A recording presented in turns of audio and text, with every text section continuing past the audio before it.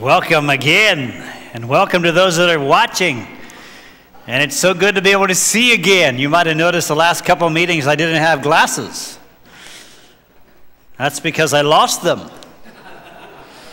I need glasses to see you folks out there, but not to read. So the other day I was riding in the taxi and I was working on my computer, so as I usually do, I took my glasses off, put them there beside me. When I got out of the taxi, I forgot them.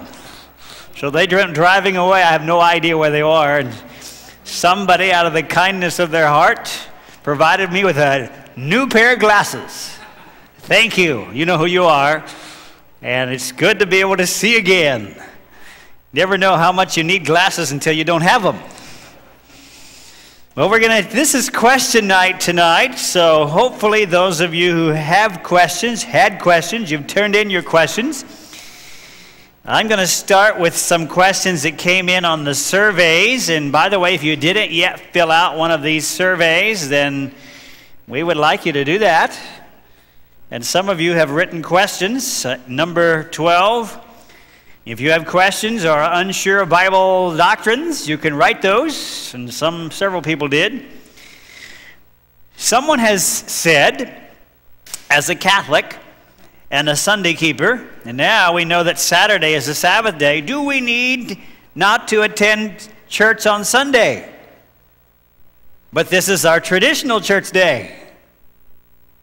Well, we should answer that question from the Bible, right? Where in the Bible does it tell us to go to church on Sunday? There are people that have offered money for one Bible text telling us to worship God on Sunday, to set that aside as a holy day, or one Bible text where it shows us that God has changed his holy day from Saturday to Sunday. People have offered money. I know one man that's offered $1 million. Of course, nobody's collected the money because there is no verse. What about the Sabbath? Does the Bible tell us to go to church on Sabbath? Well, if you'd like a text, you can put it in your notes. Leviticus 23, verse 3, calls the Sabbath a holy convocation. A convocation means a coming together.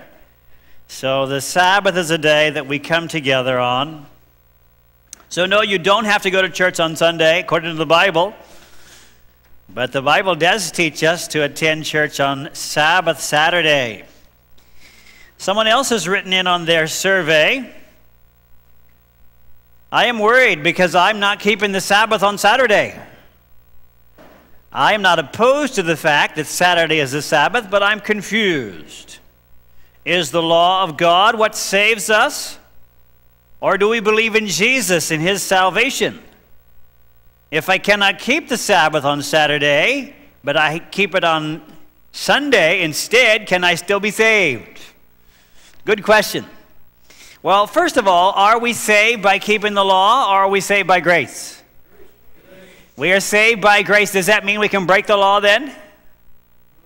No, Paul says, in fact, in Romans 6, we are not saved by grace, or we're not saved by works. We're saved by grace. And he says, what then? What do I mean? I'm not under the law. I'm under grace. Do I mean that I can break the law? You know what Paul says? God forbid. In fact, maybe we ought to read that. Romans chapter 6. If you want to open your Bible tonight, hopefully you have your Bible. Romans 6, we'll read verses 14 through 16. Romans 6:14, for sin shall not have dominion over you. By the way, what is sin? Sin is breaking God's law, 1 John 3, verse 4. So Paul says, sin shall not have dominion over you because you're not under the law, but under grace. What then? Shall we sin because we are not under the law, but under grace? What's Paul say? God forbid. Verse 16. And this is the one that often people don't read when they read this passage. Verse 16 says, know you not that to whom you yield yourselves, servants to obey, his servants you are to whom you obey, whether of sin unto death or of obedience unto righteousness. So does Paul talk about obedience? Sounds like it. And the question is, who are we obeying? Are we obeying the law of sin?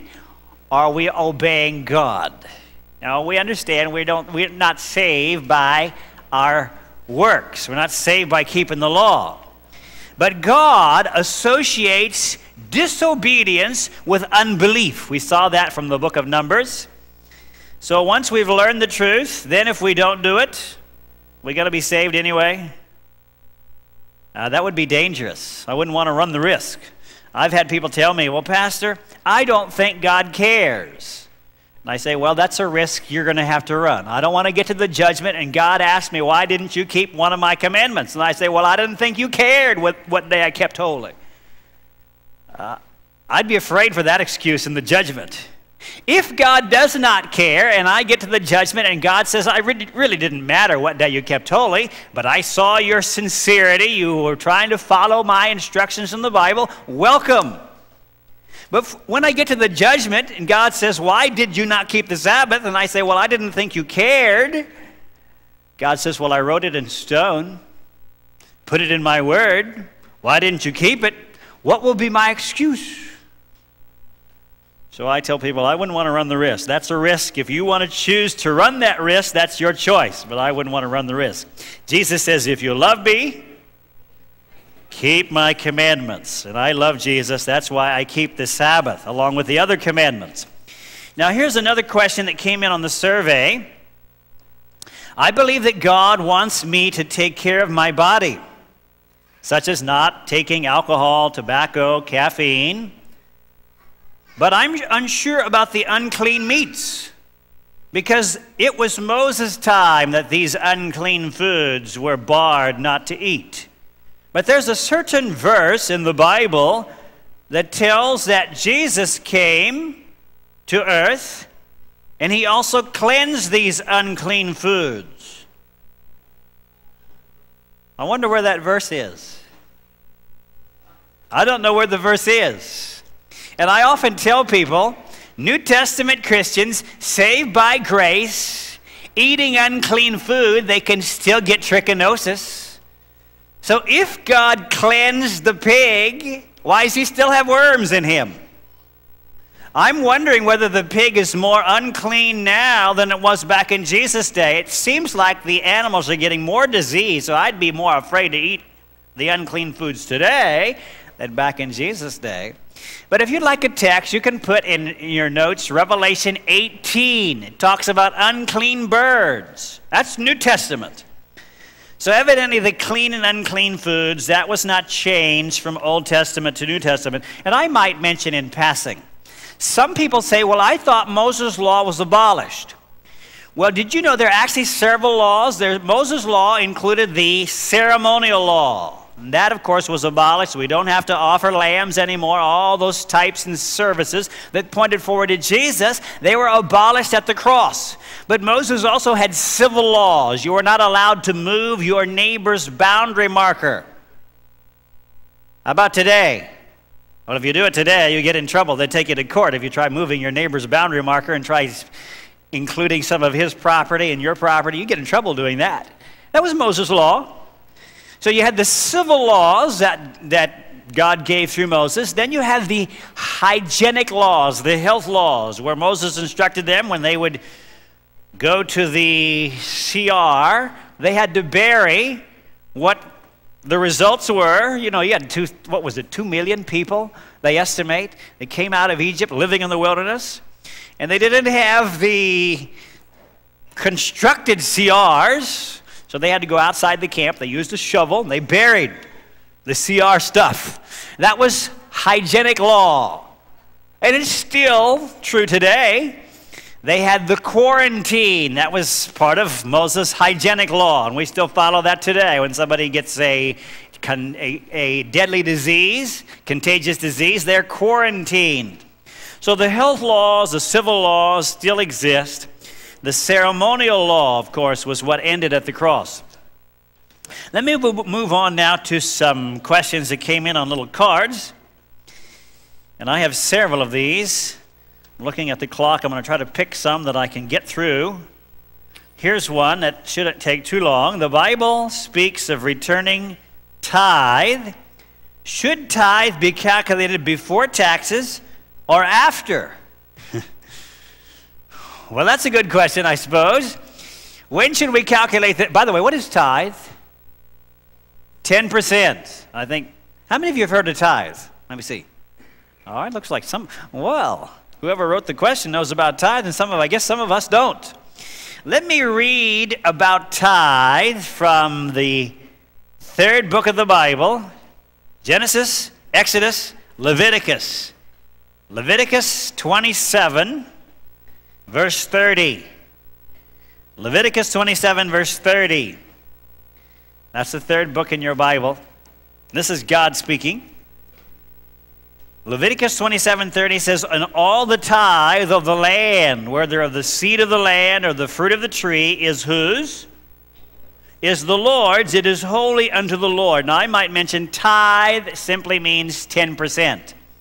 And it's always interesting to me, most of the churches that today say we don't have to follow the Old Testament, they still teach people that they should return tithe.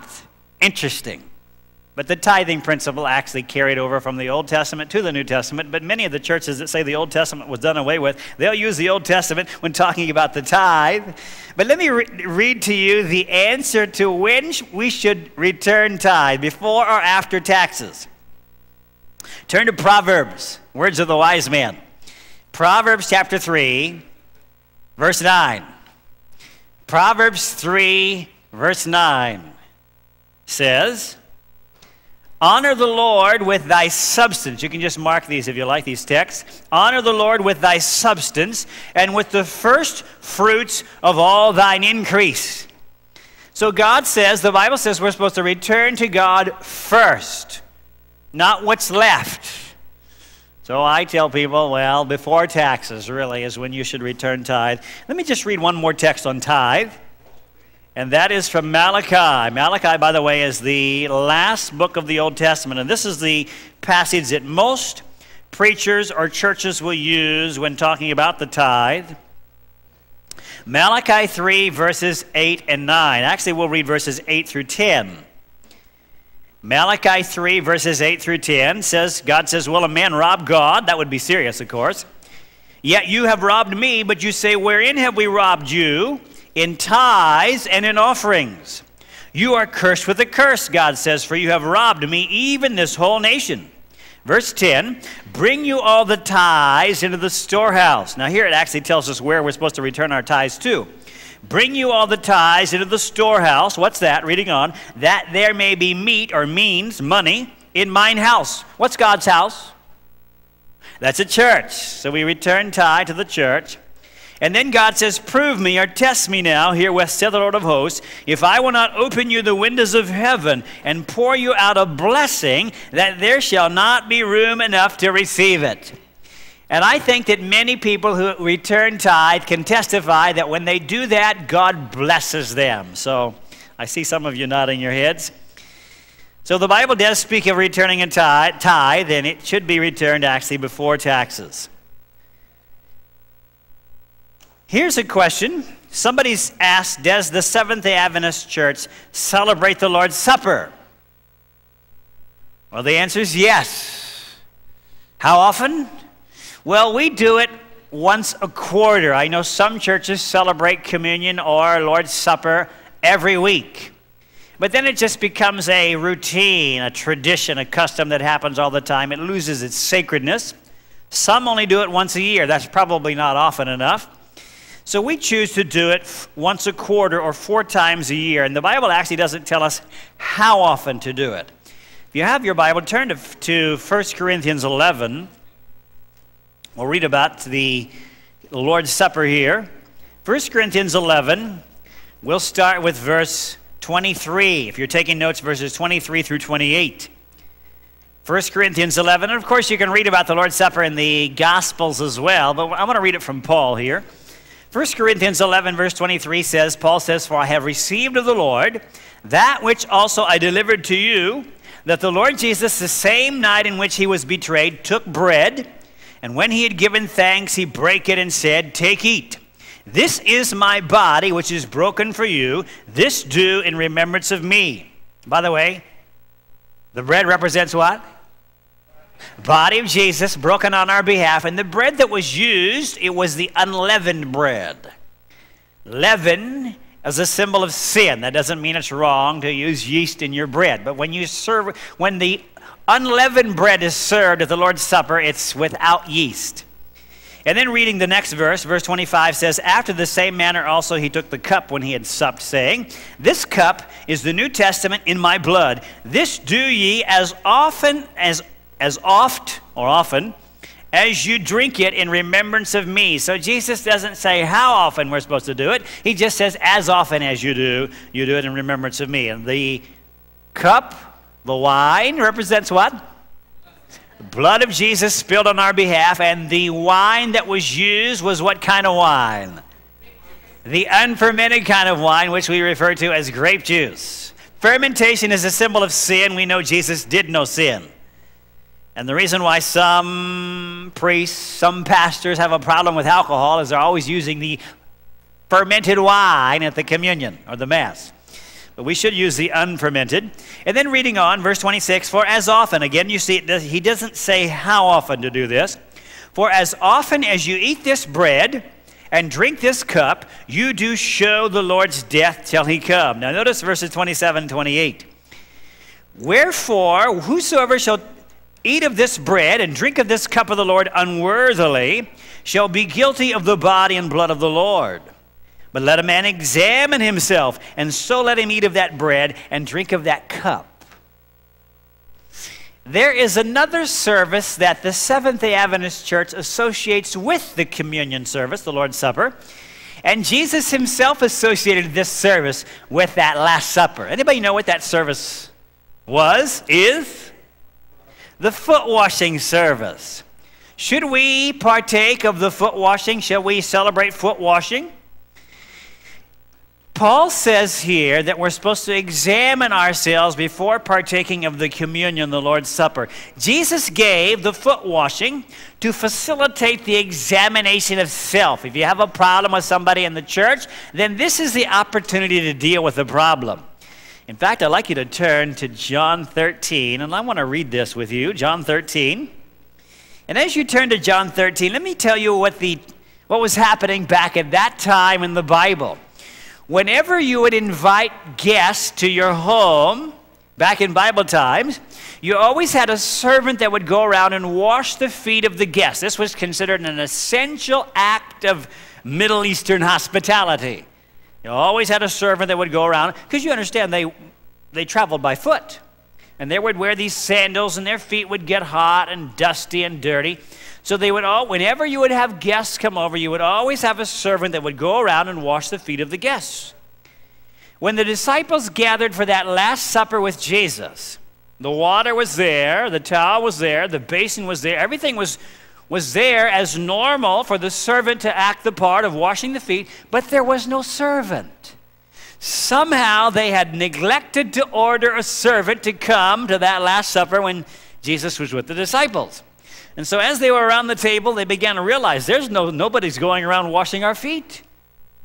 And I can just imagine that Peter is looking across the table at Andrew, and Andrew is looking back over at John, and John is looking over at Bartholomew, and maybe somebody's looking over at Matthew, and they're all thinking this: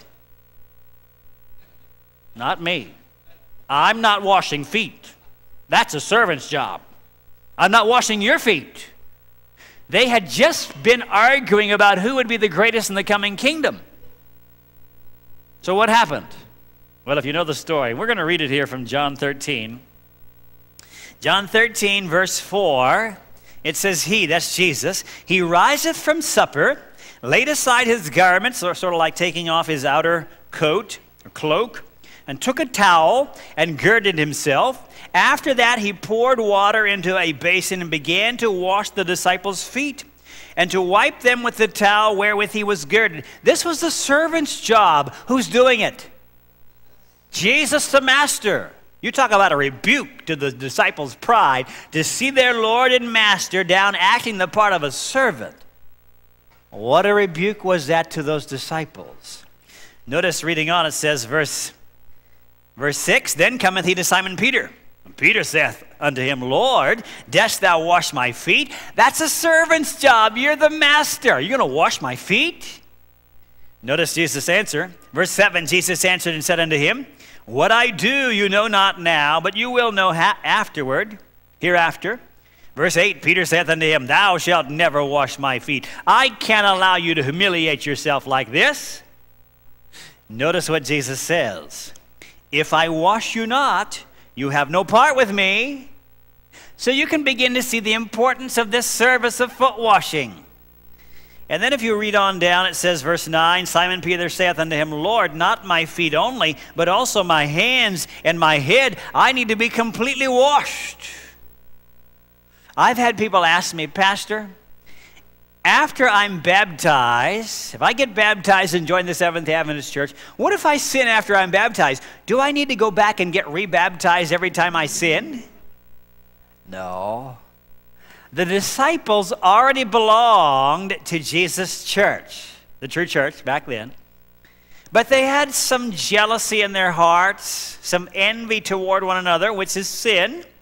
They needed to have that cleansed. And so Jesus, as he washed their feet, he cleansed them of the issues of jealousy and pride. It was sort of like a miniature baptism. And so I tell people who have joined the Adventist church, when you are baptized or rebaptized, you come in the church, you don't have to be rebaptized every time you sin. The foot washing service symbolizes the cleansing of those little sins that creep into our lives unintentionally after our baptism.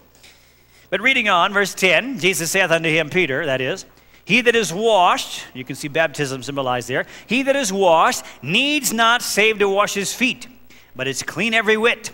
And you are clean, but not all. Of course, referring to Judas. Go down to verse 13, John 13:13. Jesus says, you call me Master and Lord, and you say, well, for so I am. Verse 14, if I then, your Lord and Master, have washed your feet, you also ought to wash one another's feet. There's a command. One command. Then you read on verse 15, for I have given you an example that you should do as I have done to you. Second command. Verse 17, if you know these things, happy are you if you do them. Third command. 3 times Jesus commanded his followers to practice this service, foot washing. So what should we do? We should do it, right? If Jesus said it, we ought to do it. And I might mention there are some churches, not a lot, but there are some churches that practice foot washing, and the Seventh-day Adventist Church is one of them. Let me just explain what we usually do. When we have the communion service, which happens usually each quarter, once a quarter, then we will have, before the communion, the foot washing service. And if I have a problem with some brother in the church, I go to that brother, I say, you know, brother, it seems that something's come between us.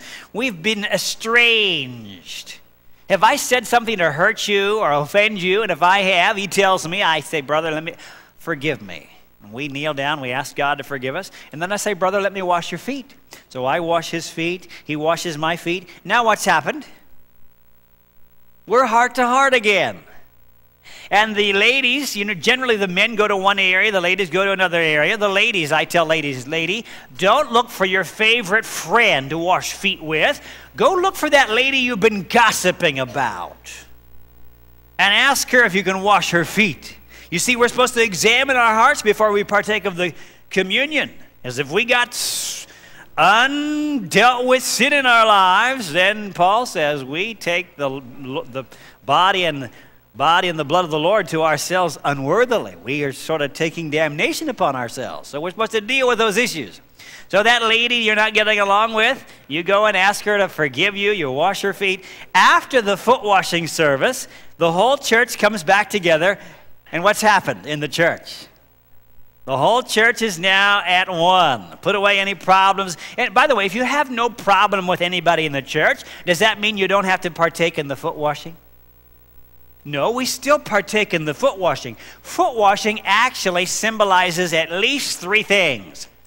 It symbolizes service. We serve one another, washing one another's feet, the men with the men, the ladies with the ladies. And then it symbolizes humility. It's pretty humiliating to kneel down in front of somebody and wash their feet. In fact, sometimes it's referred to as the service or the ordinance of humility, because it is sort of humbling. But thirdly, and I like this one the best, it's a symbol of cleansing. I always look forward to the communion, the Lord's Supper, and the foot washing to know that any mistakes that I've made since the last foot washing are symbolically cleansed away.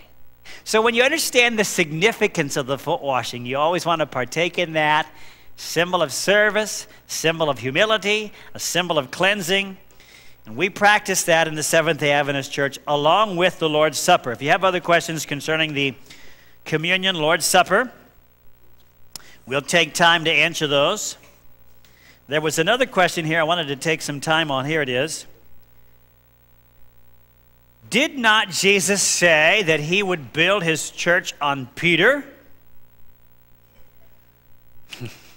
Well, that's a text you can read in Matthew, and I actually put together some slides for that, and maybe I can show those here. Matthew 16, if you want to follow in your Bible, this is where it talks about Christ. Well, at least it looks like he's building his church on Peter, but let's look at it in its setting here. Matthew 16, we're going to read verses 16 through 18. Matthew 16. Let's actually start with verse 13 to get the setting. Matthew 16, beginning with verse 13.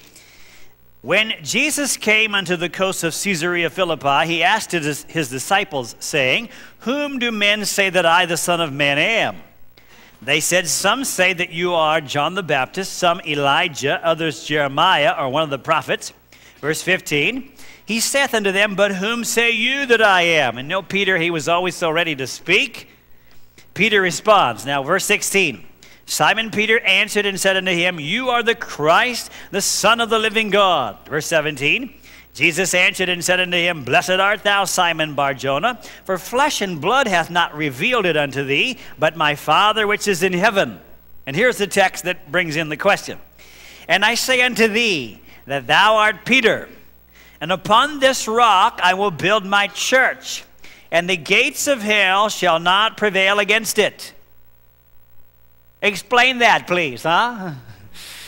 Did Jesus build his church upon Peter? Let me show you this passage from this is my e-sword, which you can, by the way, get for free off the internet, e-sword.net. And you can see how that with e-sword, you can look at the original meanings of the words. So we're looking at Matthew 16, 18, and you can see where the word Peter is there. In the Greek, it's the word Petros, which is a rock or a piece of rock. You can see there it says piece of rock. Jesus says, You are Petros, and upon this Petra, rock is Petra, I will build my church.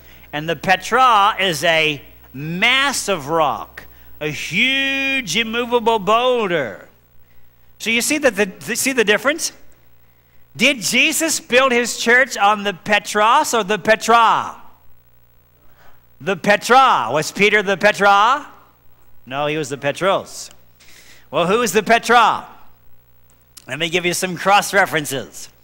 This is from 1 Corinthians 10:4. You can mark these, by the way, in your notes if you like. 1 Corinthians 10, verse 4 says, And did all drink the same spiritual drink? For they drank of that spiritual rock that followed them, and that rock, Petra, that's what the Greek word is there, Petra, that rock was who? Peter? No, it wasn't Peter. It was Christ. So Christ is the Petra. All right, here's what Peter says. This is from 1 Peter. If you want to know what Peter himself said. 1 Peter 2, verses 6 through 8 says, Wherefore also it is contained in the scripture, Behold, I lay in Zion a chief cornerstone. There's the Petra. Elect, precious, and he that believeth on him shall not be confounded. Unto you therefore which believe, he is precious. But unto them which be disobedient, the stone which the builders disallowed, the same is become the head of the corner, and a stone of stumbling, and a rock, there's the word, Petra, and a rock of offense. By the way, who was that rock of offense that was offensive to the Jewish leaders? That was Jesus. He was the stone that they had set aside. a rock of offense, even to them which stumble at the word, being disobedient, whereunto also they were appointed. Let's go back now to Acts. You can mark this in your notes also. Acts 4, verses 8 through 12. Here's Peter preaching on the day of Pentecost. Again, notice what Peter says. Then Peter, filled with the Holy Ghost, said unto them, you rulers of the people and elders of Israel, if we this day be examined of the good deed done to the impotent man, this was the man that was healed, who was a cripple, by what means he is made whole, be it known unto you all and to all the people of Israel, that by the name of Jesus Christ, there's the Petra, Jesus Christ, that's who it is, by the name of Jesus Christ of Nazareth, whom you crucified, whom God raised from the dead, even by him doth this man stand here before you made whole. This is the stone. Who's the stone? Jesus. He's the Petra. So who is the rock that the church, Jesus built his church upon? Himself, not upon Peter. Peter says, this is the stone, which was set at naught of you builders, which has become the head of the corner. Neither is there salvation in any other, for there is none other name under heaven given among men, whereby we must be saved. What is that name? Jesus Christ. And that's why you read in 1 Corinthians 3, verse 11, mark down this verse also. For other foundation, what's the foundation of the church? Is it Peter? No, it's Jesus. For other foundation can no man lay than that which is laid, which is who? Jesus Christ. Let's go back to our passage in Matthew 16. Jesus said the gates of hell should not prevail against it, against the Petra. I have a question.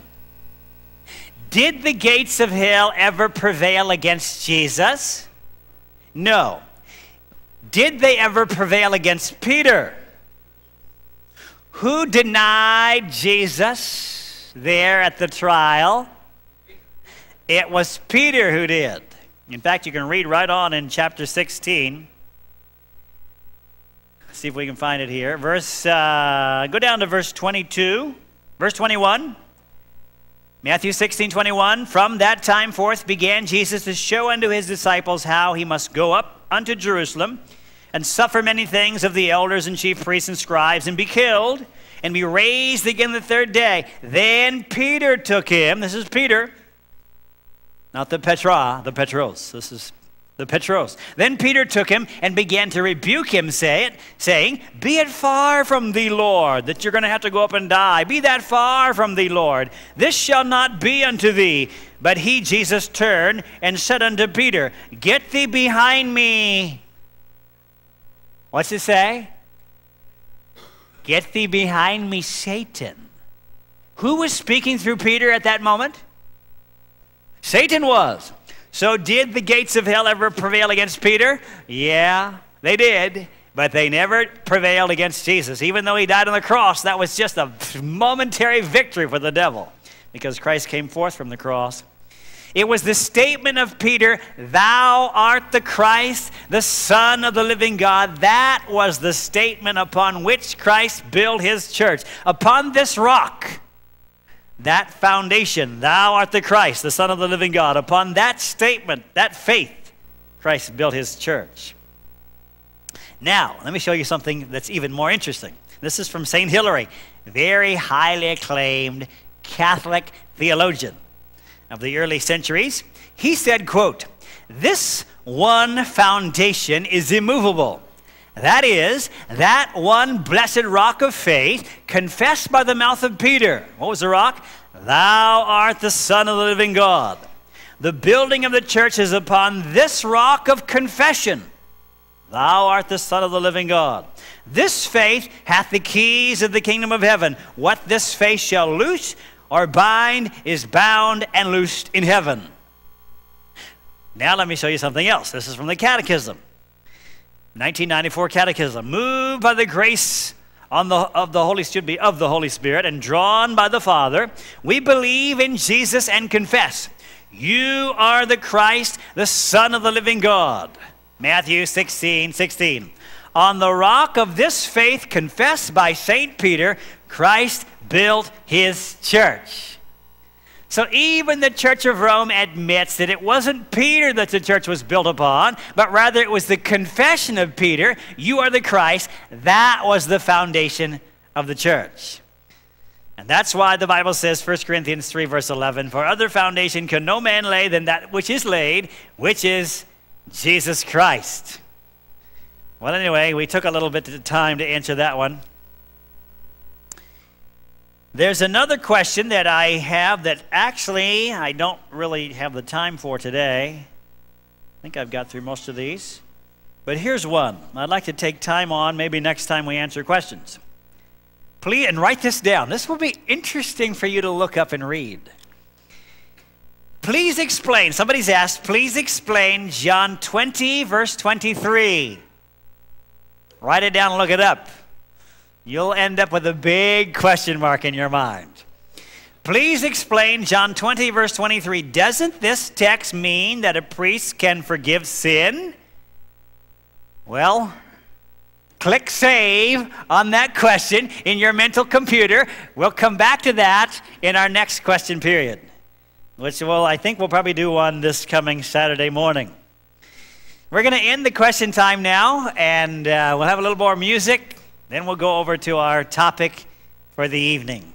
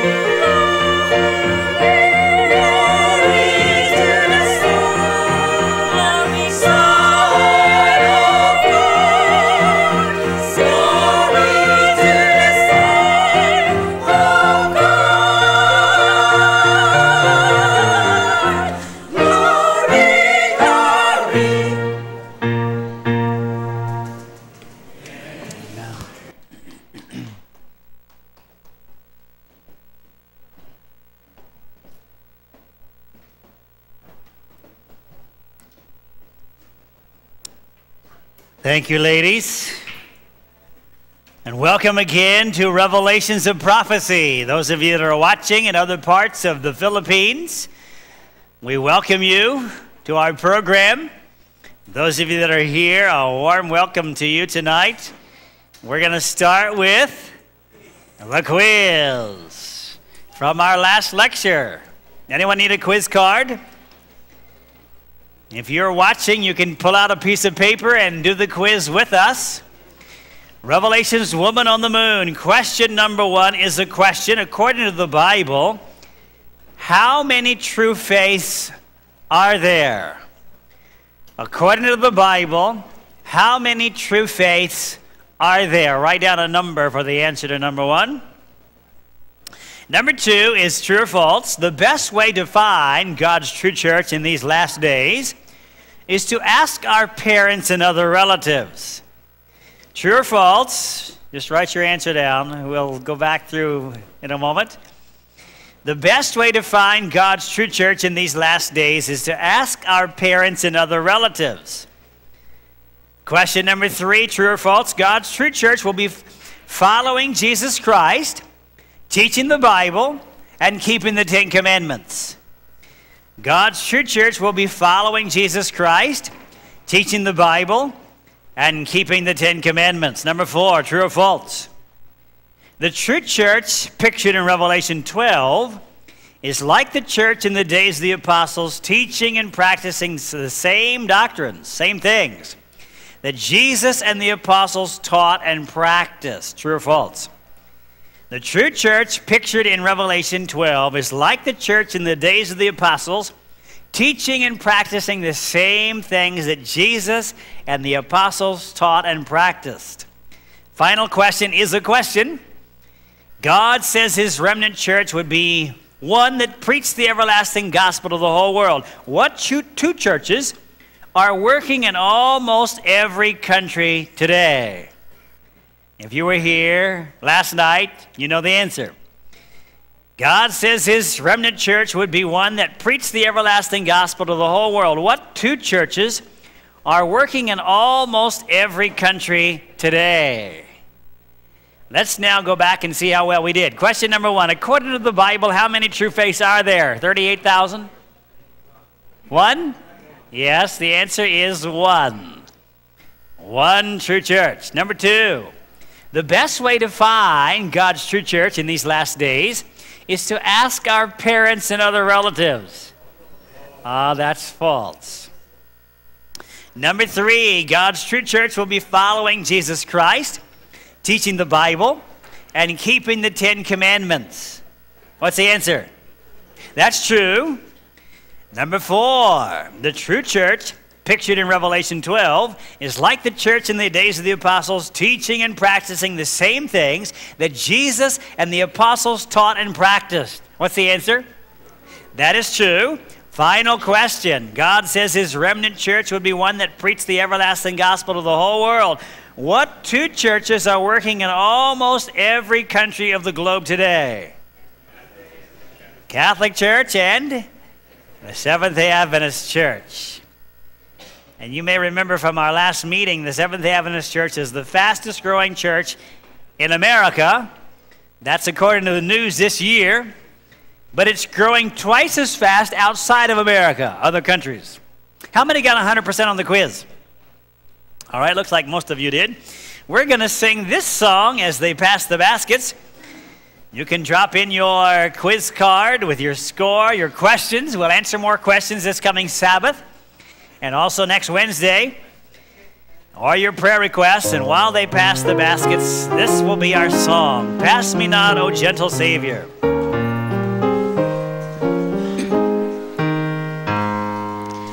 Pass me not, O gentle Savior, hear my humble cry. While on others thou art calling, do not pass me by. Savior, Savior, hear my humble cry.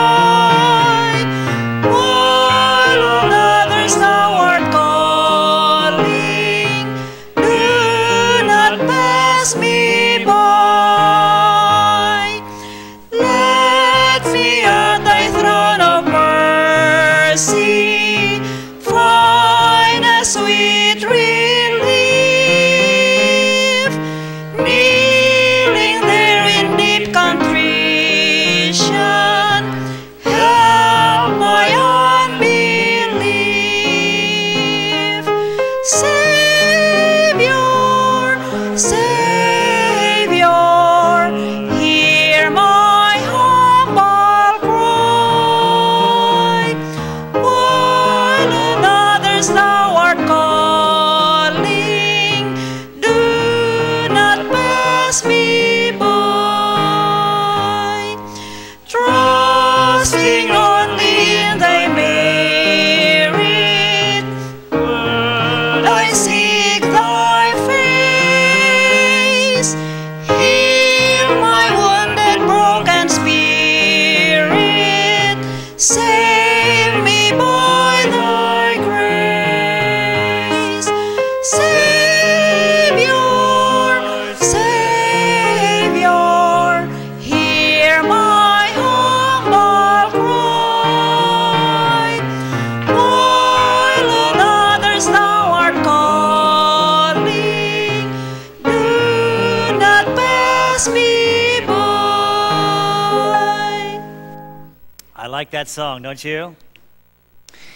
Tonight your lesson is this one, number 22, the other woman. We looked at the pure woman last night. Tonight we'll give you the lesson on the other woman. And they may give you, I think I told our registration table, they may give you 2 lessons. And those of you that are doing the lessons, you want to make sure you get all 27 of them done before we finish this seminar so you can get your diploma.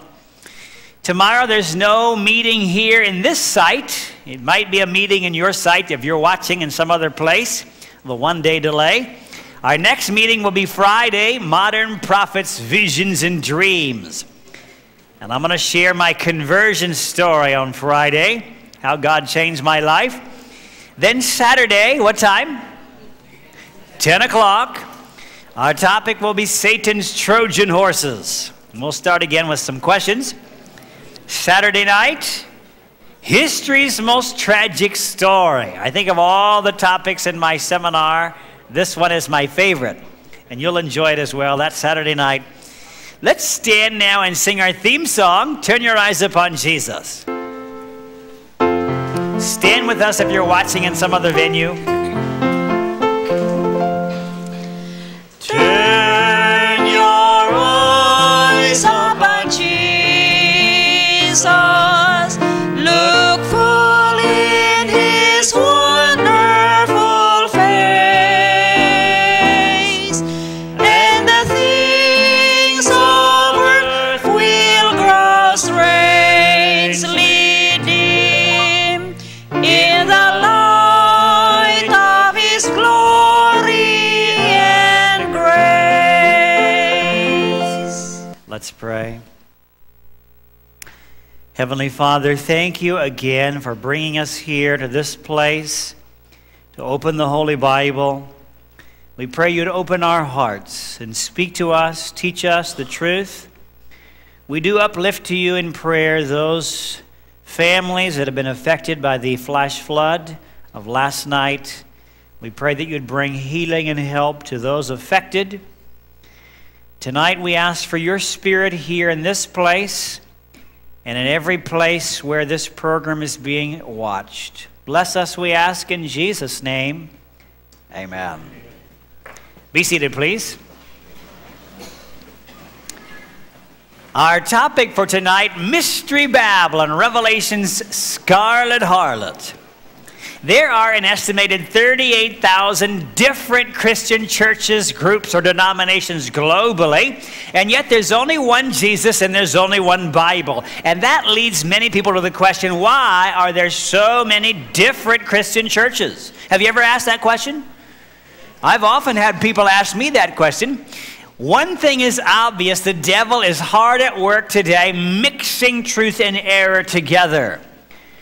And that's primarily how he deceives religious people, Christian people. The devil, he knows he's not going to lead us into things like worshiping rats. Did you know that in India there are some people who worship rats?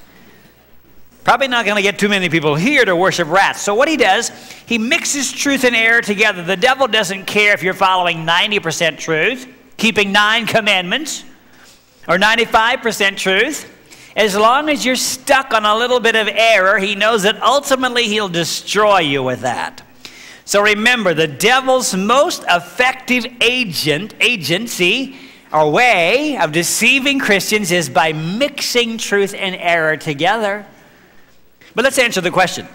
Out of the 38,000 different churches, how many can be right? 1. Let's read it again. Ephesians 4, 4 and 5. Read with me. There is one body and one Spirit, even as you are called in one hope of your calling, one Lord, one faith, one baptism. And by the way, the body represents what in the Bible? The body represents the church. Colossians 1 verse 18 tells us that. So the Bible says there is one body or one church. How can I find that one true church? I look for the Bible identifying marks for the true church, and then I look around to see what church meets those marks.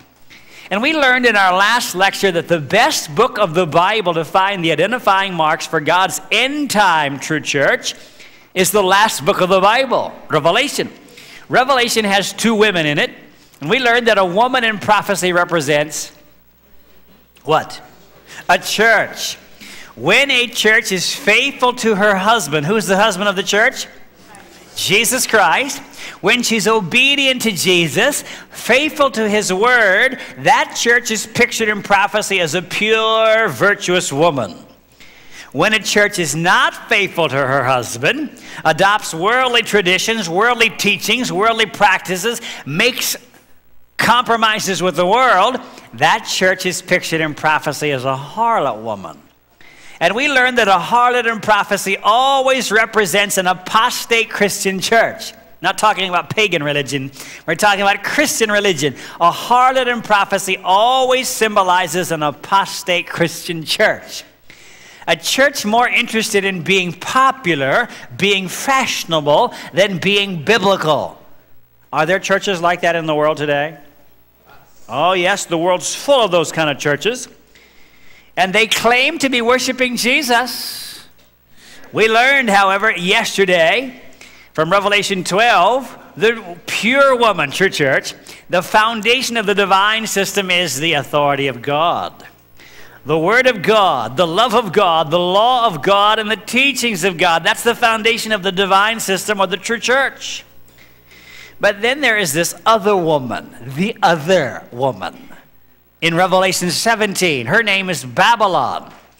The foundation of the Babylonian system is the authority of man, the word of man, the works of man, the law of man, and the traditions of man. Unfortunately, this woman has to be what? Has to be a church, because a woman represents a church. But rather than having God's word as its foundation, it has tradition as foundation, claiming to worship the Lord. And there are a lot of people that do that. In fact, notice what Jesus says in Mark 7:7. That's easy to remember. Mark 7:7. Jesus says, howbeit, in vain do they worship me. Who are they worshiping? They're worshiping Jesus, but he says it's what? It's vain. Why? Because they're teaching for doctrines the commandments of man. If I'm keeping the commandments of man instead of the commandments of God, I could go to church every week. I could sing, I can pray, I could put a lot of money in the church, and I could still be lost if I'm keeping the commandments of man instead of the commandments of God. Let's read verse 9. Same chapter, Mark 7, verse 9. Jesus speaking. He said unto them, full well you reject the commandment of God that you may keep your own tradition. Are there churches that do that today? Reject the commandment of God so they can follow tradition? Yes, the world is full of those kind of churches, and they are symbolized in Revelation as this woman that's called Babylon. Let's go read about her. Revelation 17. How many of you did your homework for tonight? Let me see your hands. All right, I see just a few of you. Must the rest of you forgot, huh? What was the homework? Read Revelation 17. Well, if you raised your hand for that, you got an A. You're an A student. The rest of you, well, I'll let you grade yourself. We'll have to do it in class. Revelation 17, and I might mention in passing, we won't get through this entire chapter tonight. We'll look at the first half of Revelation 17. I do have a study on the last half of Revelation 17, but we won't have time in this series to present that. If you want to ask me sometime about the last half of Revelation 17, I can share with you, perhaps individually. We'll just get through the first half tonight. Revelation 17, we'll read verses 1 through 6. Verse 1 says, there came, by the way, put your ribbon here, Revelation 17, if you have your seminar Bible, because we're going to spend most of our evening in this chapter. Revelation 17:1, there came one of the 7 angels which had the 7 vials, and talked with me, saying unto me, come hither, come here. I will show unto you the judgment of the great whore that sits on many waters. A whore, that's a harlot or a prostitute. So this is a woman that's not faithful to her husband. She's called a harlot or a whore, verse 2, with whom the kings of the earth have committed fornication. See, she's not faithful to her husband. She's off committing fornication, adultery with these other men, the kings of the earth. This church here. With whom the kings of the earth have committed fornication, and the inhabitants of the earth have been made drunk with the wine of her fornication. Verse 3. So he carried me away in the spirit into the wilderness, and I saw a woman sit upon a scarlet-colored beast, full of names of blasphemy, having 7 heads and 10 horns. And the woman was arrayed in purple and scarlet color, and decked with gold and precious stones and pearls, having in her hand what? A golden cup in her hand, full of abominations and filthiness of her fornication. And upon her forehead was a name written. What's her name? Mystery, Babylon the Great, the mother of harlots and abominations of the earth. And I saw the woman drunken with the blood of the saints and with the blood of the martyrs of Jesus. And when I saw her, I wondered with great admiration. Or I was amazed, John says. First of all, we know that this has to be some church, because a woman represents a church. But she's pictured as a harlot. Not only is she a harlot, she's a drunk harlot. There's only one thing worse than a harlot, and that's a drunken harlot. I've often said there's only one thing more embarrassing than a drunk man, and that's a drunk woman. Well, I've had drunk women come to my seminar. It's an embarrassment. But this woman, she's drunken with what? She's drunken. Well, let's read verse 6 again. John says, I saw the woman drunken with what? With the blood of the saints and the blood of the martyrs of Jesus. What a picture. Well, the question, of course, is, which church does this woman symbolize? It has to be some church, because a woman represents a church. We're going to put together tonight some clues as to which church this is. If you're taking notes, you can mark these. The first clue comes from verse 1. The Bible says this woman, this church, sits on many waters. What's water symbolized in prophecy? Well, since we're here in Revelation, let's read it. Revelation 17:15. And he said unto me, the waters which you saw where the whore sits are peoples and multitudes and nations and tongues. So this woman, she sits on many waters. That would have to be many nations, many languages. This would have to be then, number 1, a universal church. Our first clue. Number 1, this is a universal church. So I put that as number 1. Some time ago, I looked up the word Catholic in the dictionary. You know what Catholic literally means? It means universal or general. I thought that was interesting. So number 1, this is a universal church. But not only is this woman seated upon many waters, she's sitting on a beast. What's a beast represent in prophecy? Beast represents the kingdom. If we can understand more about the kingdom, it will help us to understand more about the woman who's sitting on this beast. Go down to verse 9. Notice the clue we find here from verse 9. Revelation 17 verse 9 says, and here is the mind which has wisdom. The 7 heads are 7 mountains on which the woman sits. 7 mountains, 7 heads, 7 mountains. The New International Version of the Bible says the 7 heads are 7 hills on which the woman sits. Who can tell me what place in this world is situated on 7 hills? Rome. Rome is referred to as the city of 7 hills. So this would have to be, number 2, if you're taking notes, a church that received its seat from the ancient Roman Empire, because she's seated on 7 hills, 7 mountains. So she must be a church that once got her seat from Rome. Was there a church that got its seat from Rome?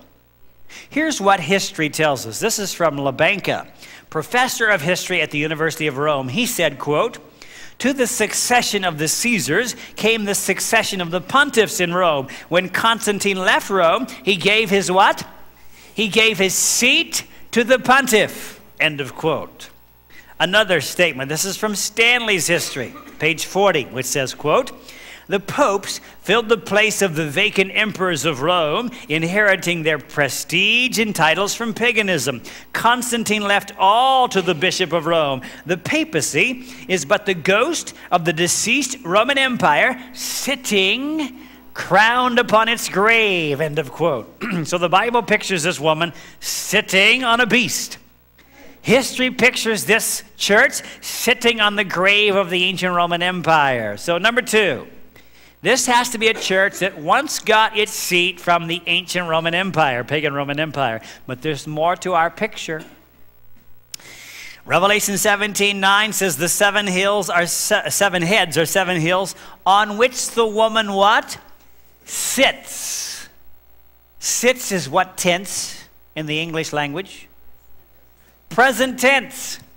So this woman, present tense, this church, present tense, is sitting on 7 hills. 7 heads, 7 hills. So number 3, this has to be a church then that is based in the city of 7 hills. A church based in Rome. But there's more to our picture.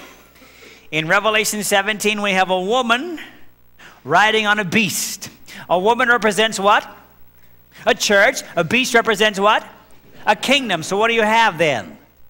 You have a church-state union where the church is riding on the state. She's getting her power, her support. She's being carried by the beast, the state. But she is in control. See, the rider is the one who guides the animal, the church, the woman.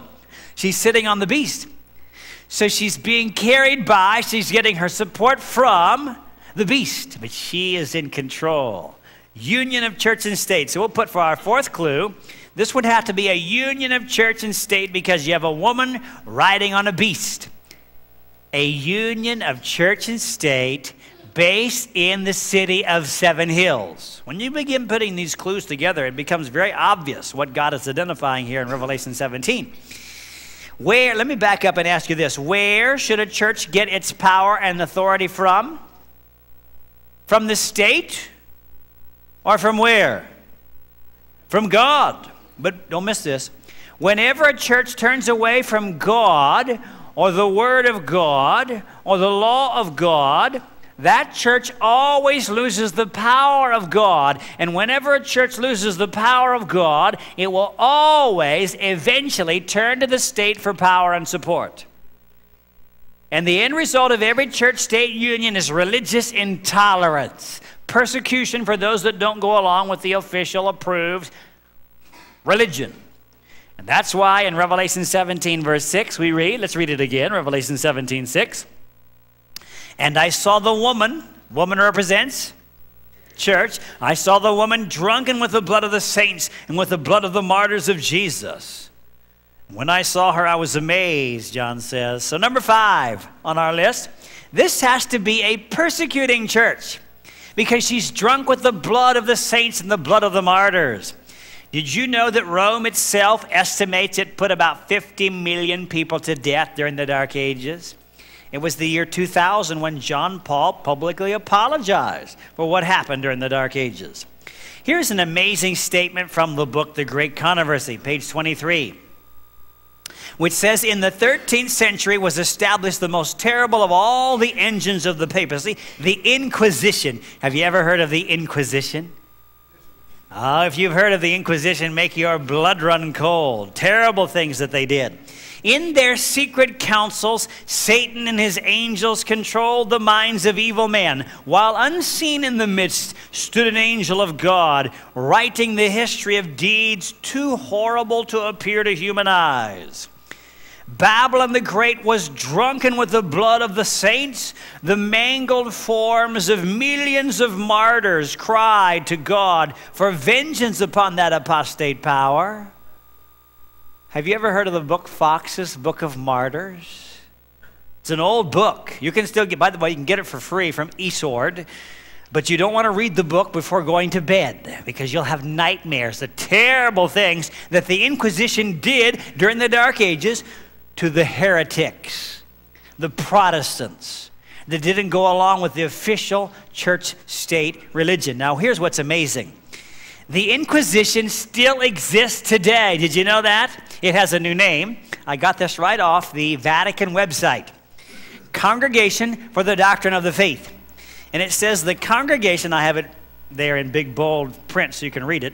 The Congregation for the Doctrine of the Faith was originally called the Sacred Congregation of the Universal Inquisition. So the office of the Inquisition is still open in the Vatican.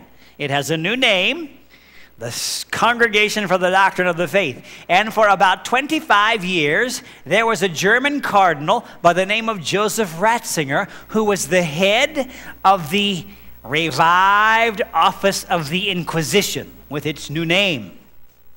Here is from the Cardinal Ratzinger Fan Club website. It says this.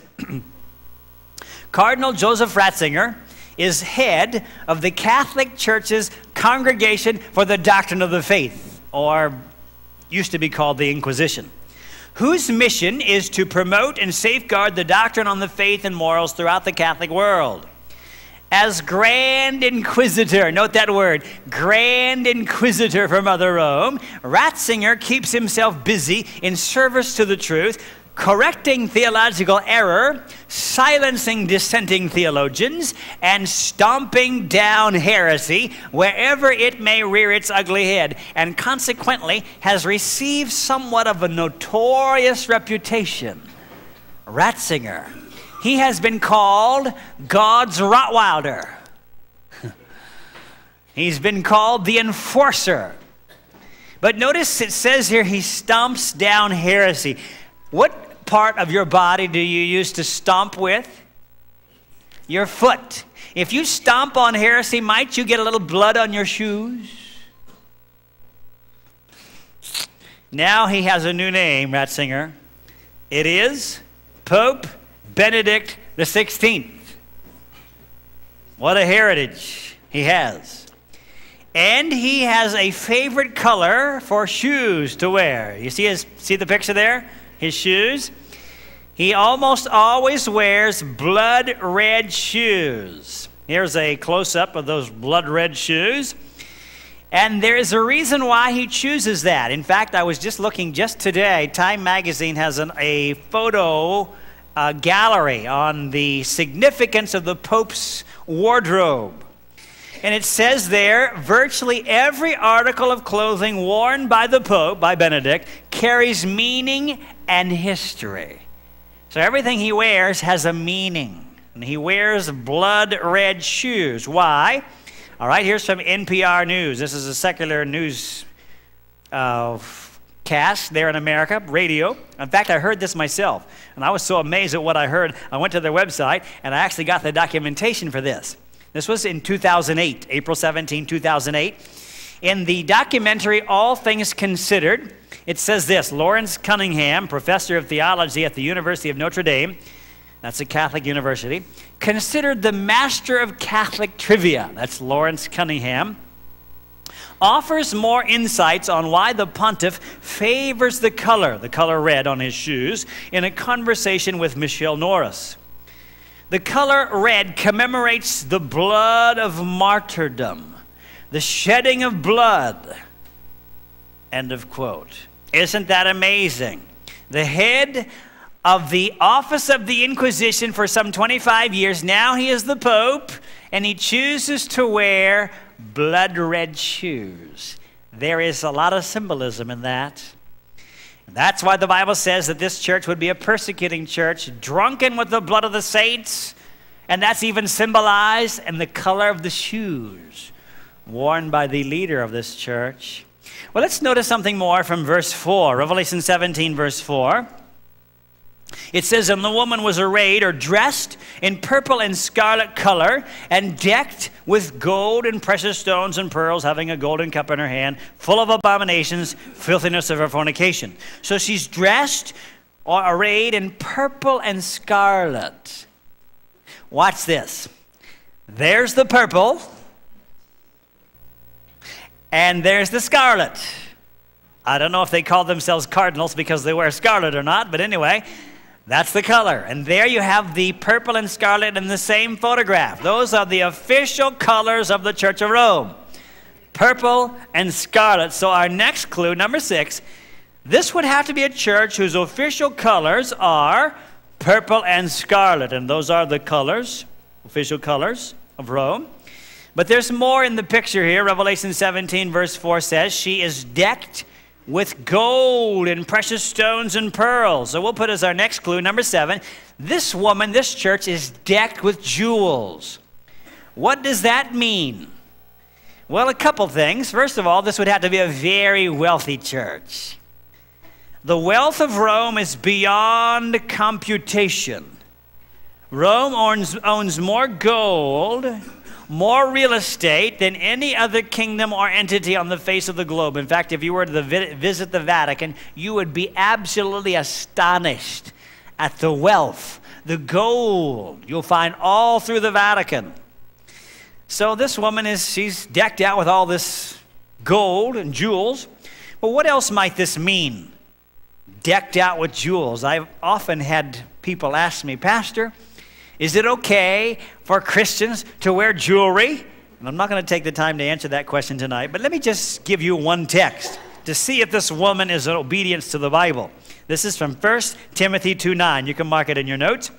1 Timothy 2:9 says, in like manner also that women adorn themselves in modest apparel, with shamefacedness and sobriety, not with broidered hair. That's when they used to weave gold in their hair, or gold, or pearls, or costly array. The Bible says not to wear that. Is this woman, Revelation 17, obeying the Bible? Obviously not. Notice this statement from A. Nampon, Catholic Doctrine as Defined by the Council of Trent, page 157. Quote, tradition, not scripture, is the rock on which the Church of Jesus Christ, Church of Rome, is built. End of quote. Tradition. You can see that's why God symbolizes it, decked out with all these jewels in disobedience to the Bible. Here's an amazing picture from the Vatican. This is actually from the Jesuit church there in Rome. You have a woman. Typically a woman represents what in religious artwork? A church.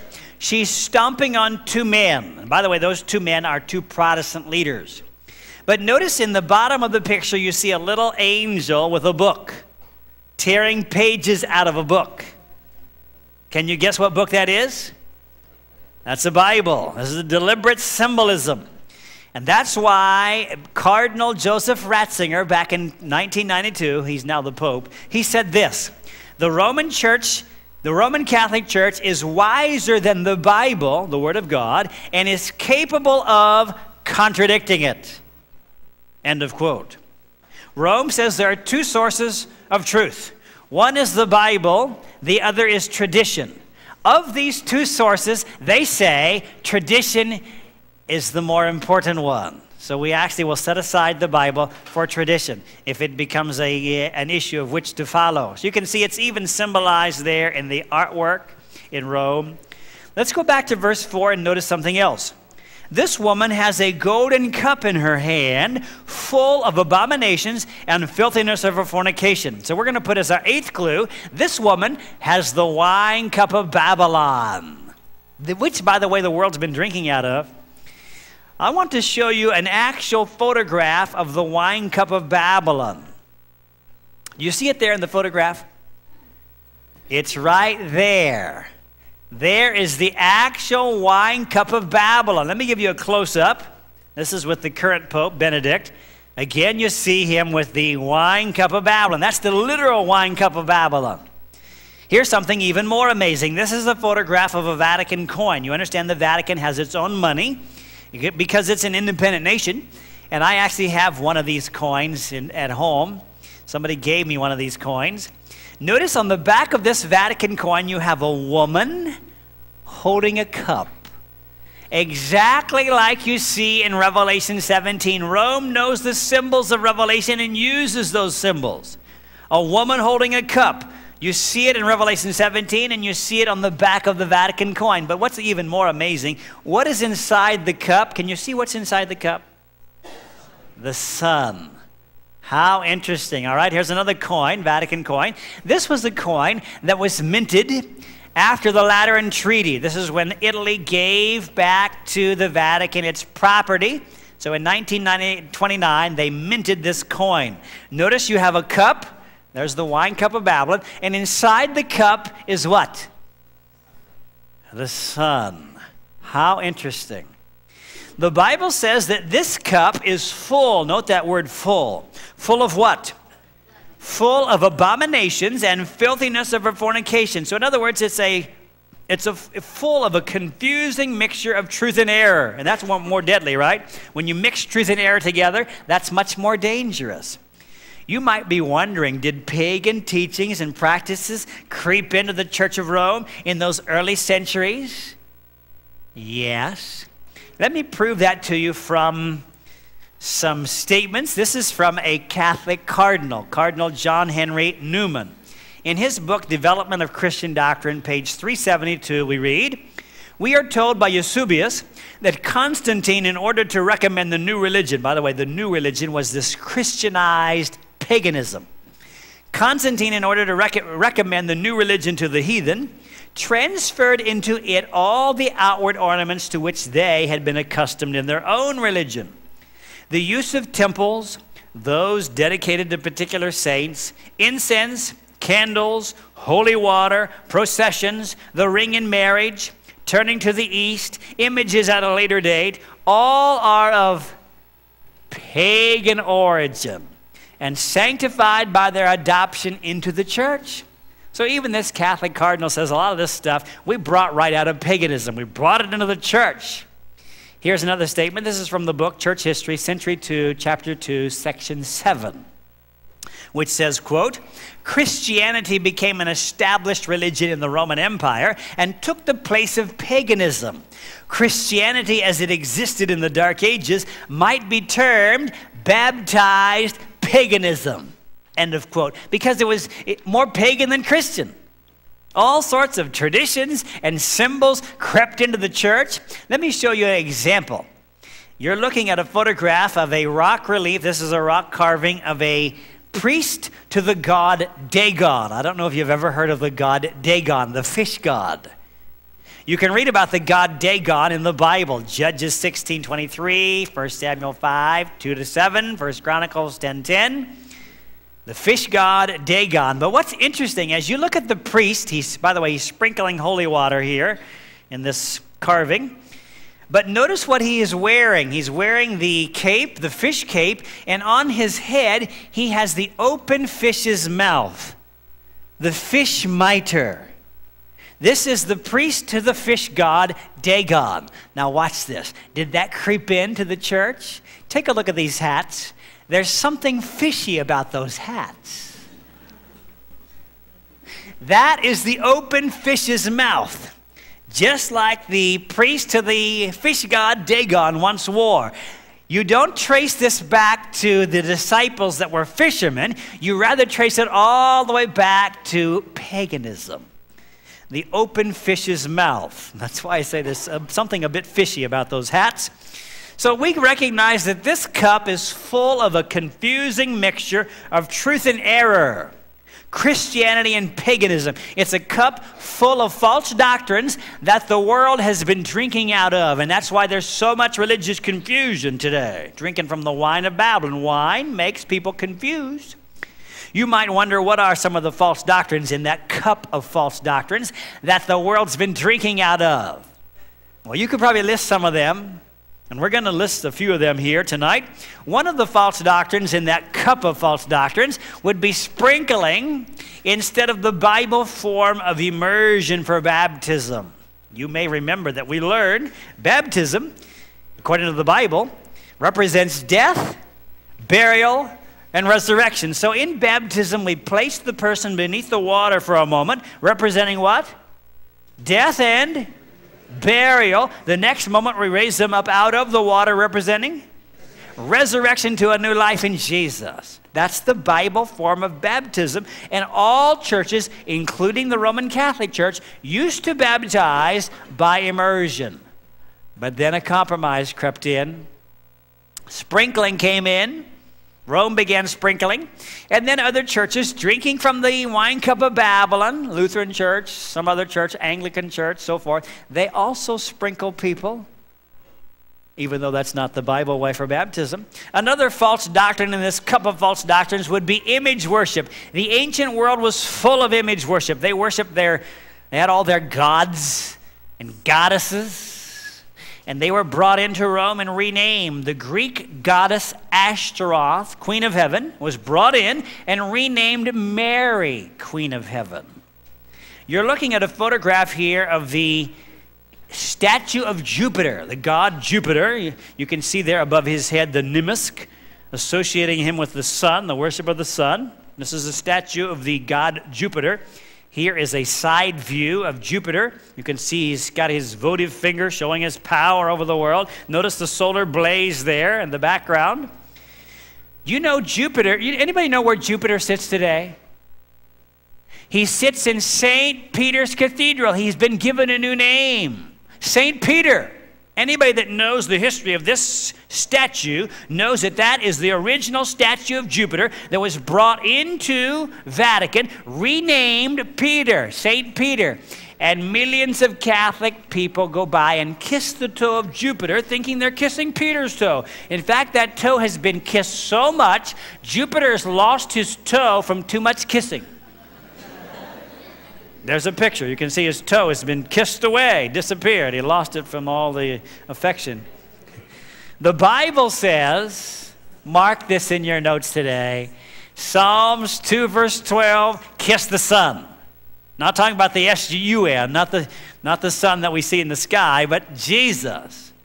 Rome has turned millions of people away from Jesus to statues of Jupiter and other saints. And it is God's will to turn people back to Jesus. And I might mention there are many, many Catholics that are turning back to Jesus. They're worshiping Jesus, confessing their sins to Jesus. They won't bow before an idol anymore because they know that's not biblical. Catholics do that. Actually, bowing before an idol is breaking one of the commandments. Which one? The second commandment. And by the way, the second commandment is the commandment you will not find in the catechism. It's been taken out of the catechism. You know why? Because of all the idols, all the statues. Here's what God's word says, Exodus 20, verses 4 and 5.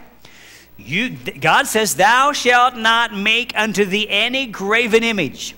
Thou shalt not bow down thyself to them, nor serve them. Deuteronomy 4, God says, you shall not make any graven image, the likeness of male or female.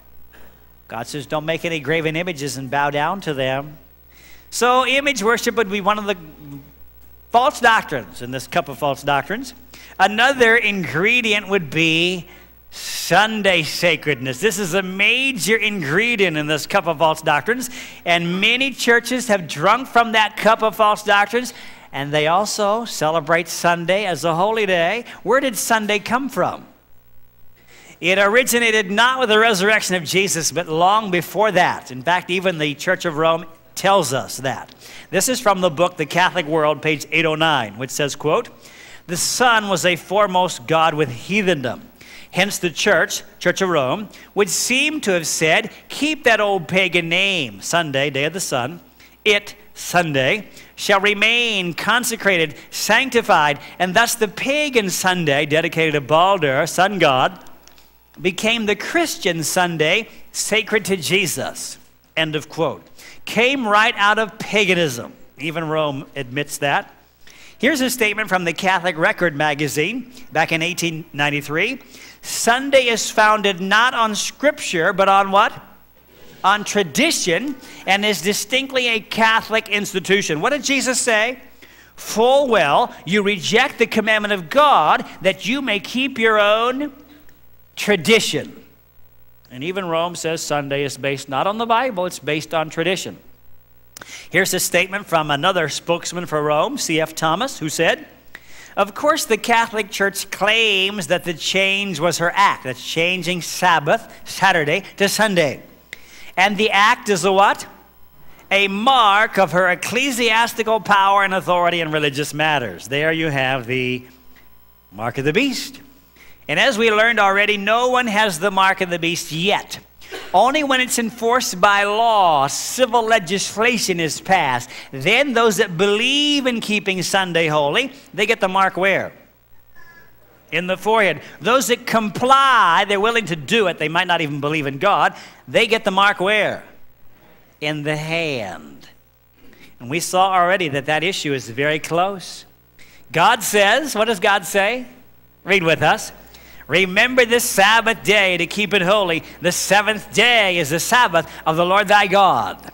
We learned that the Sabbath is God's seal. It has the three elements of the seal. The name, Lord thy God. His title, Creator. His territory, heaven and earth. The Sabbath, we found out, is the seal of God.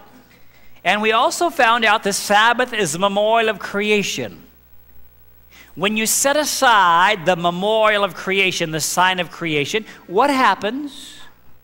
Watch this. Time magazine, 1996. The Pope says, we may descend from monkeys. How do you like that? I kindly disagree with the Pope on that point. I trace my origins not back to the monkeys, but back to God the Creator. Did you know, by the way, that for decades evolution has been taught in Catholic schools? Well, you can see why. Set aside the Sabbath, the sign of creation, then you'll wonder, where'd we come from? Well, maybe we came from the monkeys. Sunday sacredness, one of the main ingredients in this cup that the world's been drinking out of. Let me show you something else that's amazing. Here is another statue in Rome. You have a woman. Typically, a woman is symbolic of what in architecture? A church. Notice she has her foot upon the world, showing her dominance over the world. But what is amazing is what she is cradling in her arms. Let me give you a close-up picture of what she's cradling. What is that? The sun, a deliberate symbol of a church system that is cherishing the traditions and practices of solar worship, including the day of the sun. Sunday. That's where it comes from. You're looking at a photograph here of the world's largest solar wheel. There are the 8 spokes of the solar wheel. You can see in the middle the solar cross with its cross, and in the middle of that is the obelisk. And by the way, here's what's even more amazing. That obelisk once stood in front of the solar temple in Heliopolis, Egypt, the center for sun worship in Egypt. That obelisk was transferred from Egypt to Rome and set up later by the order of Pope Sixtus V. That's history. A pope who named himself Six set up that obelisk pointing up to the sun. How amazing. Solar symbols. Well, I could share with you a lot more, but we'll move on to the next false doctrine in this cup of false doctrines, and that is the doctrine that the soul is immortal. And by the way, what I'm sharing with you tonight really is just a review. You've been learning all these things in our seminar, so you know these false doctrines. Here's what the Watchman magazine said back in 1940. The pagan doctrine of the immortality of the human soul crept into the back door of the Church of Rome, in the early centuries. End of quote. The Bible says, what's it say? Ezekiel 18:4, the soul that sinneth, it shall die. And we learned from Ecclesiastes 9:5, what's it say? Read with us.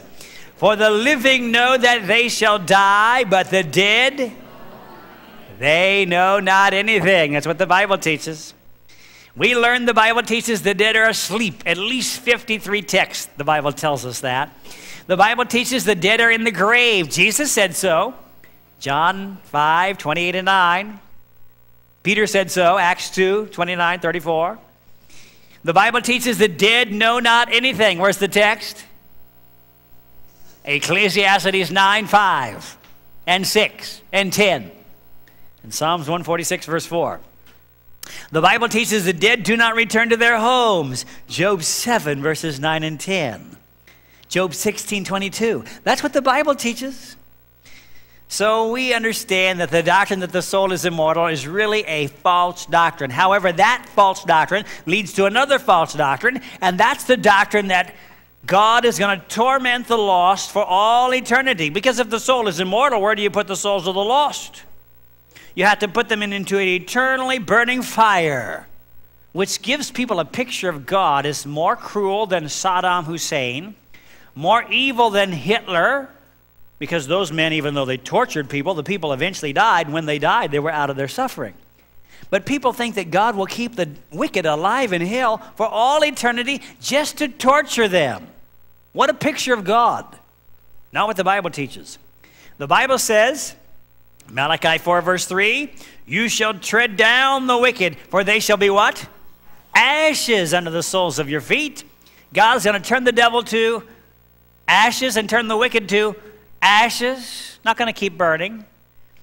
We learned already that God has never promised eternal life to the wicked. Right? If you want eternal life, here's how you get it. John 3:16, read with us.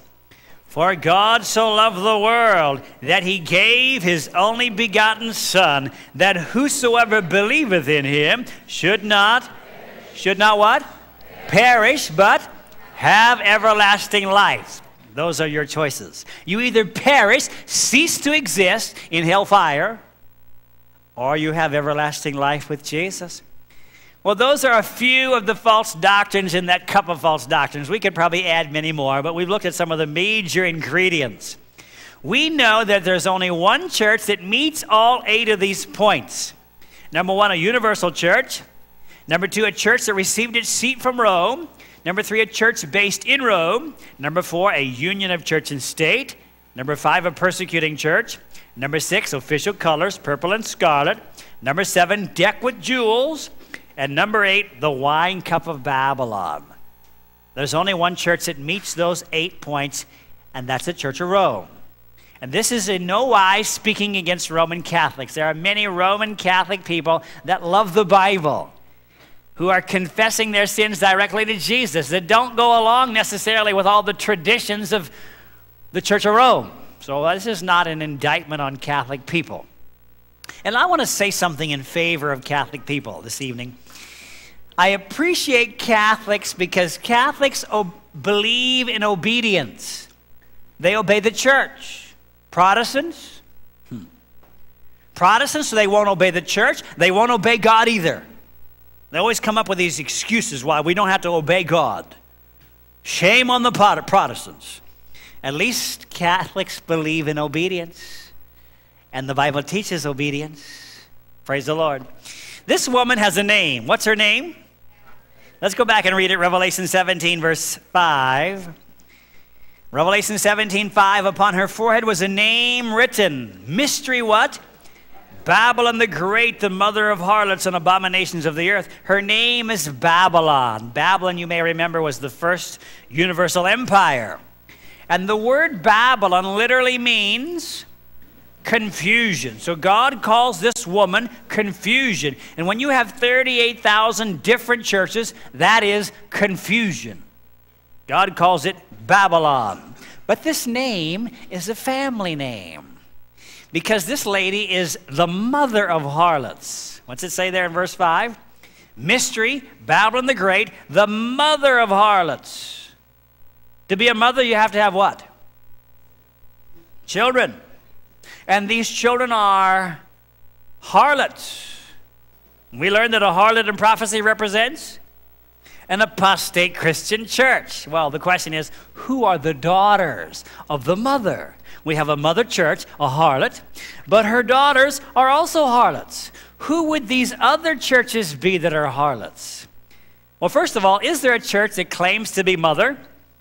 Yes. Here's a statement from the book, The Faith of Millions, page 473, which says, quote, but since Saturday, not Sunday, is specified in the Bible, isn't it curious that non-Catholics who profess to take their religion directly from the Bible and not from the church observe Sunday instead of Saturday? Yes, of course, it's inconsistent. But this change was made about 15 centuries before Protestantism was born, and by that time, the custom was universally observed. Still is today, by the way. Reading on.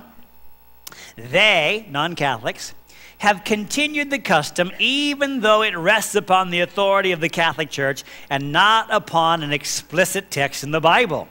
That observance, Sunday observance, remains as a reminder of who? A reminder of the Mother Church, from which the non-Catholic sects broke away like a boy running away from home, but still carrying in his pocket a picture of his mother or a lock of her hair. How interesting.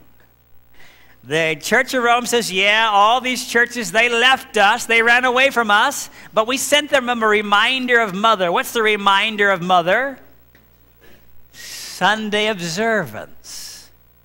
Sunday observance, the Church of Rome says, that's a reminder of the Mother Church, the picture of Mother, the lock of her hair. So don't miss this.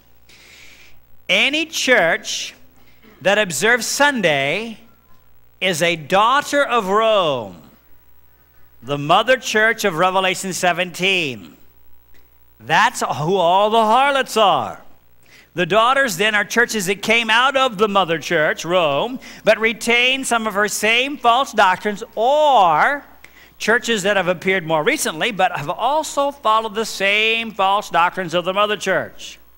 The Mother Church has all these daughters. There's a lot of them today. What does God think of this family of harlots? All these adulterous women? Let's read the answer from Revelation 14, verse 8. I promise you we would come back and look at this tonight. Revelation 14, verse 8. This is a warning from heaven, the second angel's message. Revelation 14, verse 8 says, and there followed another angel saying, Babylon. We've looked at Babylon. We now know who it is.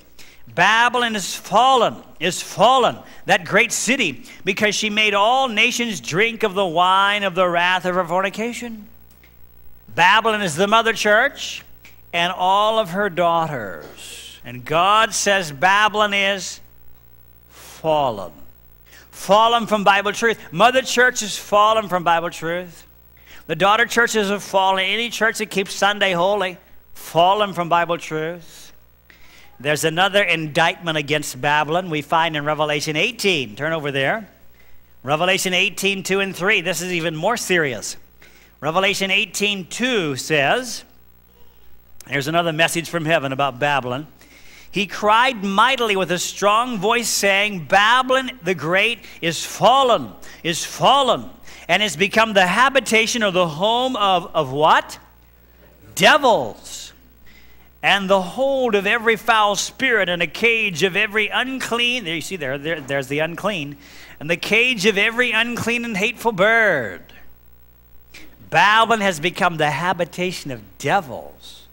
I didn't say that. That's what God says. And I'm going to show you next week in our topic, Modern Magic, Miracles, and the Occult, how this is actually happening today. There is stuff that's going on inside Christian churches that will make your hair stand up. Those of you that have hair. I'll show you a video clip next week when we talk about modern magic, miracles, and the occult, of what people are doing now in the name of religion in church. The Bible says Babylon has become the habitation of devils. Notice verse 3. For all nations have drunk of the wine of the wrath of her fornication. That's why there's so much religious confusion. All nations have drunk this wine. And the kings of the earth have committed fornication with her, this harlot. And the merchants of the earth are waxed rich through the abundance of her delicacies. Go down now to verse 4. Revelation 18 verse 4 says, and I heard another voice from heaven, this must be God speaking, saying, come out of her, who? My people, that you be not partakers of her sins, and that you receive not of her plagues. Do you know what God is saying here? God has people in Babylon. He's got people in the Mother Church, Church of Rome. He's got people in the daughter churches, all these other churches that are breaking the commandments. And what does God say to his people that are in these churches? He says, come out of her, my people, that you be not partakers of her sins. What is sin? Sin is breaking God's law, 1 John 3:4. Do churches teach people to break God's law? Yes. Some churches tell you it's okay to bow before an image. That's breaking the second commandment. Most churches tell you it's okay to break the fourth commandment, the Sabbath commandment. They say it doesn't matter, you can break that one, it's okay. God says, come out of that kind of church. Come out of her, my people, that you be not partakers of her sins, and that you receive not of her plagues. Don't forget this. Someday soon, God is going to pour out the plagues on all these apostate churches that have been breaking his law every week and teaching people it's okay. God's going to pour out the plagues on these churches, Babylon. But before he does, he has people in all these churches. Some of you are his people. And he says to his people, come out of her, come out of Babylon, my people. I've often had people ask me, Pastor, would it be all right if I come to your church, the Seventh-day Adventist Church, on Saturday, and I'll go to my church on Sunday? Is that okay? I say, well, God himself has answered that question. God doesn't say stay in Babylon and clean up Babylon. God says, come out of her, my people. Come out of the mother church, Church of Rome. Come out of the daughter churches, all these other apostate churches. To remain in Babylon is to partake of her sins and eventually receive of her plagues. And I was so thrilled the other night for those who responded to the invitation to be a part of God's end-time true church. God has a true church today that meets the identifying marks found in the Bible, those 8 identifying marks. We looked at that in our last meeting, and that is the Seventh-day Adventist Church. And I was thrilled for all those of you who have made a decision to be a part of God's true church at end time. Come out of Babylon and be a part of the truth, the pure woman. And I might mention just in passing, there are right here in Davao City about 70 Seventh-day Adventist churches. So there's probably one in the area where you live. In fact, there's a fairly large one very close to our FTC tower here, the Camas Church. Some of you attend the Camas Church. But there's others, about 70 churches, Seventh-day Adventist churches, right here in this one city.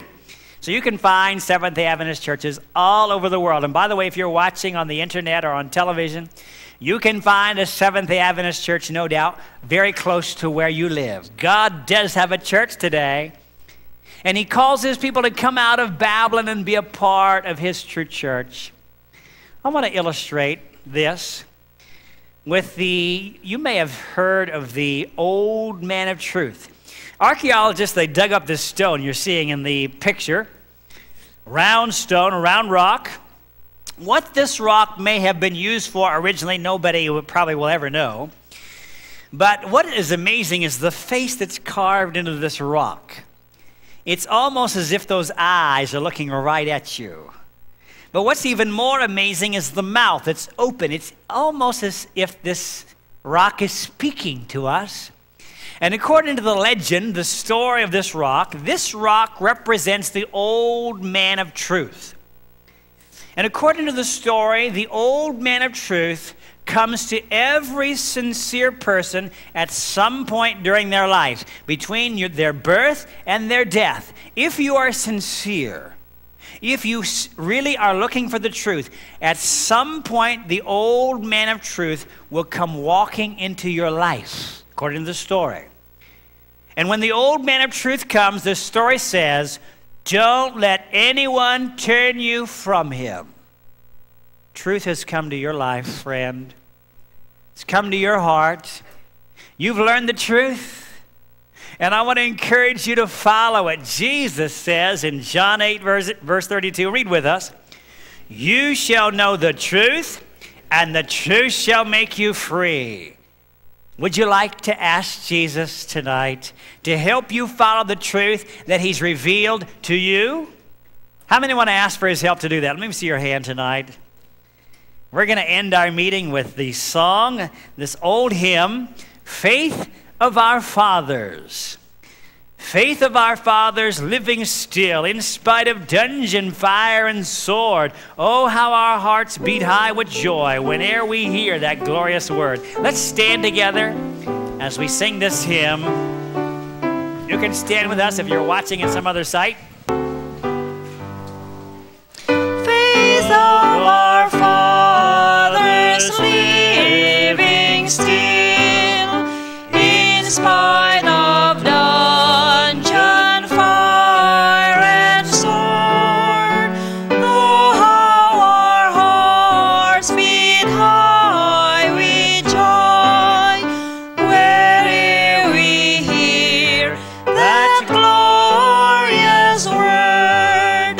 Faith of our fathers, holy faith, we will be true to thee till death. Our fathers shared in prisons dark, we're still in heart and conscience free. How sweet would be their children's faith, if they like them could die for thee. Faith of our fathers, holy faith, we will be true to thee till death. Let's bow our heads as we pray. Our dear Heavenly Father, again tonight we thank you for the Holy Bible, the truths, the teachings that we discover from your word. Where we have been misled, we ask your forgiveness. We've heard your call to come out of Babylon, out of religious confusion, and to be a part of a commandment-keeping church. In these last days of Earth's history, I pray your blessing on each one who's made that decision. We tonight pray that you would help us to follow the truth you reveal to each of us. Bless those that are here, those that are watching. Give us the courage to stand boldly for what is right. We pray in Jesus' name. Amen. No meeting here in this place tomorrow night. We'll meet you back on Friday for Modern Prophets, Visions, and Dreams. 6 o'clock we start, and I'll share my conversion story this Friday evening. God bless you.